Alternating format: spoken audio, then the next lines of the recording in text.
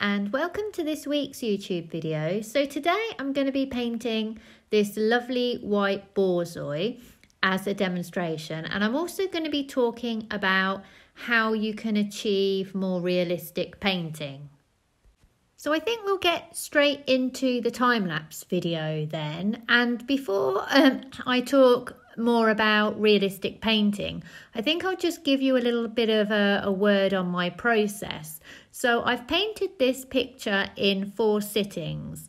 So the first 2 sittings I put the paint on very, very thin, and I use Gamsol to thin the paint right down. The first 2 sittings, they're very, very quick.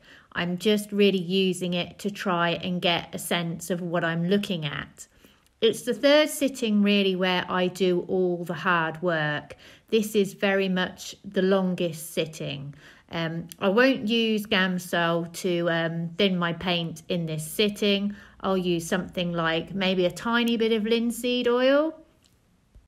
My 4th sitting is really just a fixing small areas sort of sitting. So again, this is a very quick amount of time. I don't spend very long on this sitting at all, but just to sort of stress, it's not a hard fast rule. Sometimes I might do it quicker than 4 sittings. Sometimes I might do it might take me longer. I might, for example, split the 3rd sitting up, so I might get it in 5 attempts, or I might get it in 7 attempts. I just keep adding layers until I feel I've got a likeness. And with each layer that I add, I allow it to dry and then start again.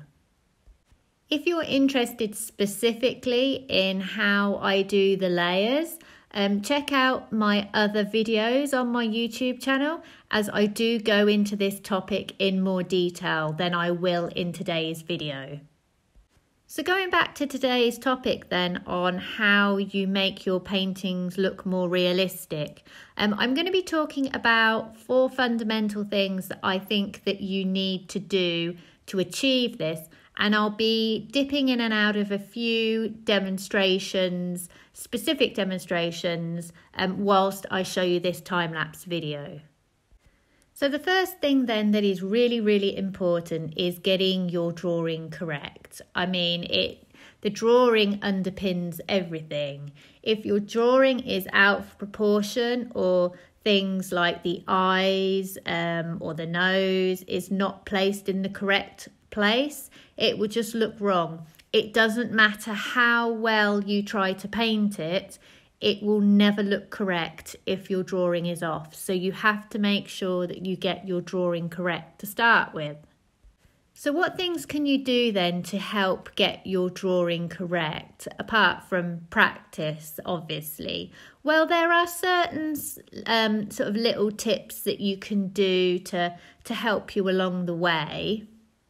So you could trace your image using carbon paper and then transfer it onto your canvas. You can do it that way, or you can draw on a bit of acetate and then put that onto your canvas and then sort of draw underneath it. Drawing on acetate actually has one advantage when you're actually in the throes of your painting, and things tend to get painted out of put in the wrong place, and as you're painting it gets freer and freer. You tend to find that maybe your drawing was right to start with, it then becomes not so correct. So if you have sort of something on acetate, you can lay this over your painting as you're going along, just to check that your major fundamentals are still in the right place. So that does give you that advantage doing a drawing on acetate. Some people, they project the image onto their canvas using like some kind of technology. I don't know, maybe a projector or something like that. I'm not actually sure how this method works, but I have read that people do it in this way. So moving on then to the second important thing that I'm going to discuss for realistic painting, and that is, yes, you've guessed it, your values. I mean, this is really, really important because getting your values correct helps to communicate to your viewer the correct form or mass of the object that you're looking at. So by value, I mean my darkest darks through to my lightest lights.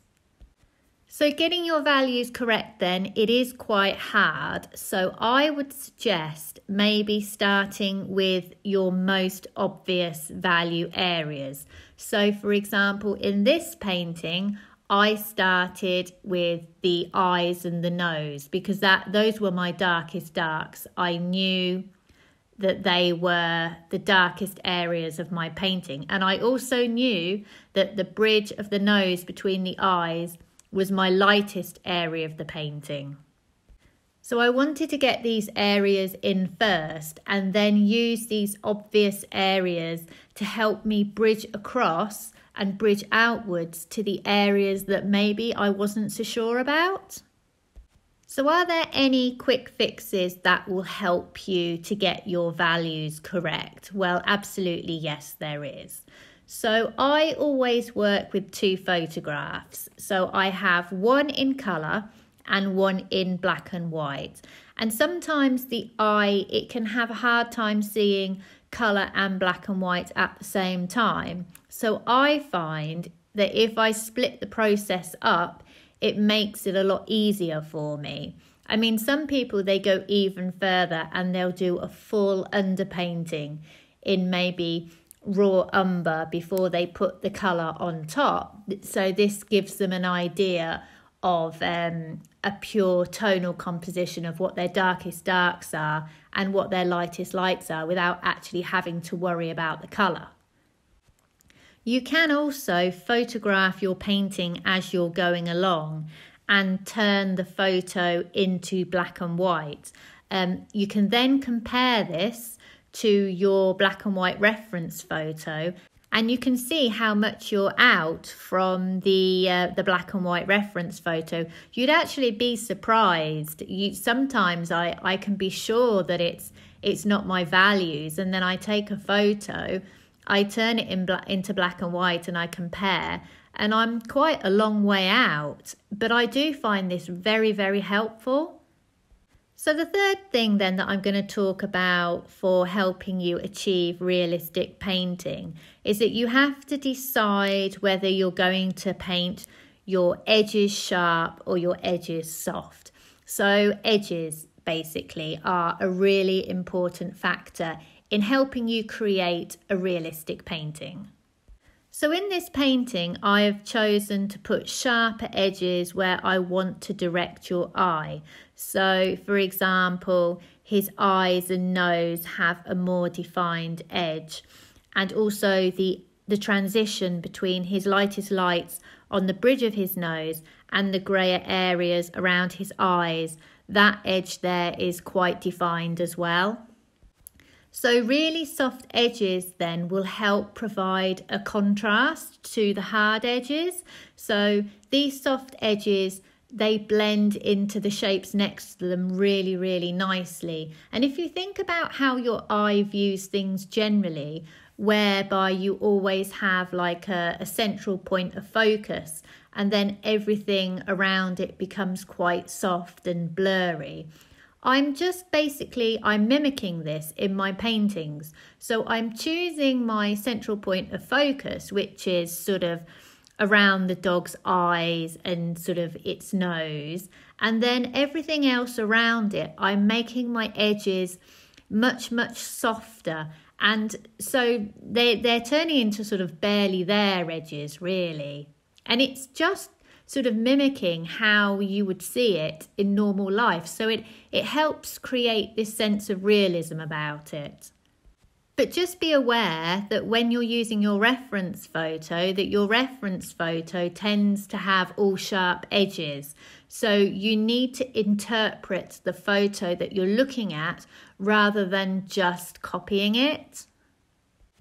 So the last thing I'm going to talk about today is temperature. So what do I mean by temperature? So what I mean is really, is it warm or is it cool? But you can only judge this by understanding what it's next to.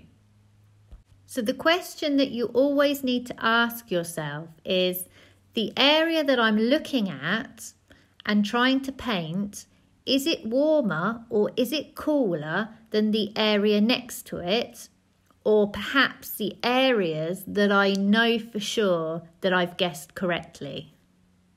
It's all relative when it comes to temperature because it very much depends upon what's next to it. And painting white dogs as well is very hard because they take on all the environmental colours around them, and you can have quite a range in values within their fur. So what I'm going to do is I'm going to show you a quick demonstration of colour mixes to help you with these subtle temperature shifts. So if you are dealing with warmer areas, then I would suggest a mix of yellow ochre plus black. Then add your white. So if I paint a grey mix next to it, you'll see just how warm this mix is. Notice how the yellow ochre mix cools as I add white. So using this simple method, it's a very effective way of dealing with the very subtle temperature shifts in white fur. Also remember as well that cool light equals warm shadows and warm light equals cool shadows. So always make a mental note of whether you're looking at warm or cool shadows in your reference photo, and then adjust your mix accordingly. So I hope you have enjoyed my video today. I do try and post every week, so please subscribe to my channel. Also check out my website, sarahhallidayart.com, and that will give you more details on painting classes that I run. So see you for the next video.